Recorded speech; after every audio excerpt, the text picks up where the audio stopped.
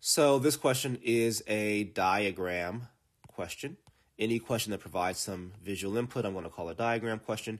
We obviously have a scatter plot here with a line of best fit, LOBF. The question goes on to say the scatter plot shows a relationship between two variables, x and y. A line of best fit is also shown. Which of the following equations best represents the line of best fit? All right, so whenever we talk about the equation of a line, we're thinking y equals mx plus b.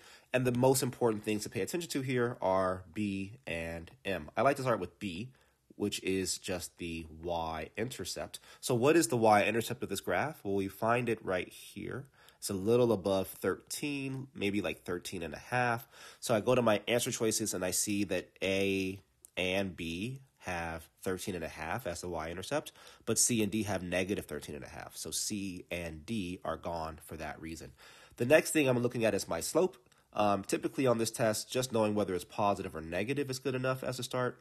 So what do we know about our slope? Well, our line is going down, right? Our rise is down and our run is to the right. So we have a negative slope. And I look at my answer choices and I see that choice B has a negative slope. So B must be the correct answer. Choice A has a positive slope, so A must be the incorrect answer. So B is correct here.